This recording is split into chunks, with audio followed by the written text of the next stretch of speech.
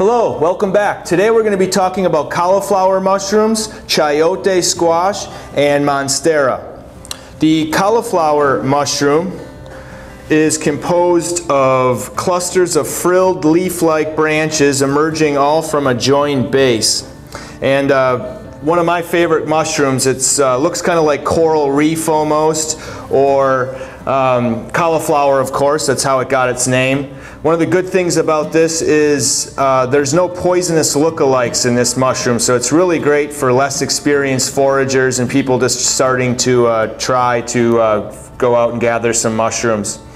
They tend to grow in the same spot year after year, and they can be found in the Pacific Northwest and different parts of Europe as well.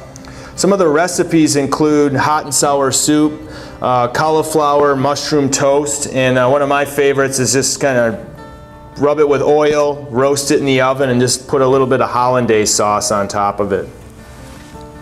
Chayote comes in many names and many different guises. There's some white varieties out there, there's a smooth variety, and then of course this prickly variety as well. All the varieties pretty much have that same similar taste, mild, nutty flavor. Really a diverse though piece of produce, because you can eat the tendrils, the leaves, the flowers, the seeds, even the roots of the plant is edible, and so used in many different cultures.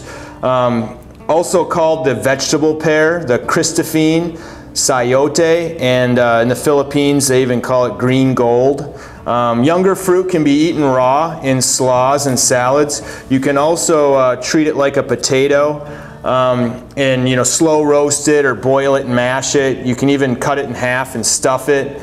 Latin America, I've seen a lot of recipes where they kind of treat it like a sweet potato and make it into a pie, so it's kind of a delicious treat.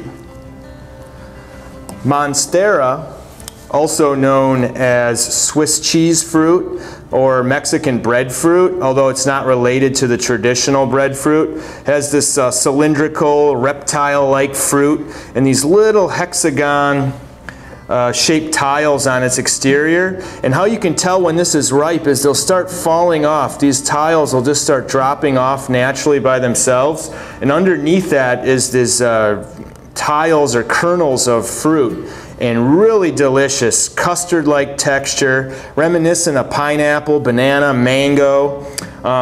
You can experiment with this monstera by using anything you're using in recipes that you would use in like pureed bananas, so like banana bread or banana cake. It's really a special treat if you're lucky enough to find it. Thanks for joining. That's what's hot in the cooler this week.